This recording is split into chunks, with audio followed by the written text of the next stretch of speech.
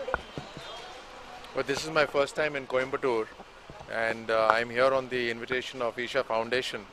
They have a Gramotsavam, which is rural games, and I belong to a rural constituency. The majority part of the India belongs to a rural background, and therefore I think these games are essential step of empowering people and making them stronger and more focused. Sir, is there any chance to implement the data,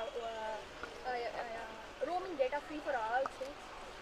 Mine is information broadcasting ministry. This question is more valid for information technology and communication ministry. Sir, I think, okay. yeah. Yesterday, Lalu Prasad Yadav said that life is necessary for life, or art or data. So, what is the opinion? That's all right. It's a good joke. Yeah, but uh,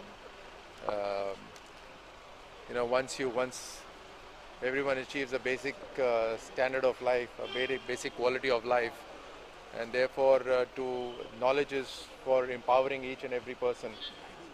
Data was only limited to the bigger cities. Why should data not reach out to the rural villages?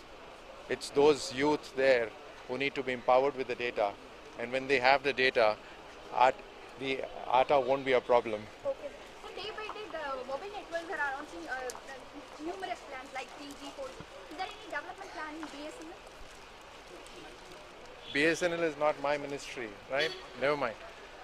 But under my ministry comes the FM radios, the televisions, the films. There are a lot of other media units that we have under information broadcasting, but we are trying to FMize the entire country. And as of now, the entire FM broadcast is limited to only 45% of the country. In another 2 years, we will take it to about 60% of the whole country. Thank you.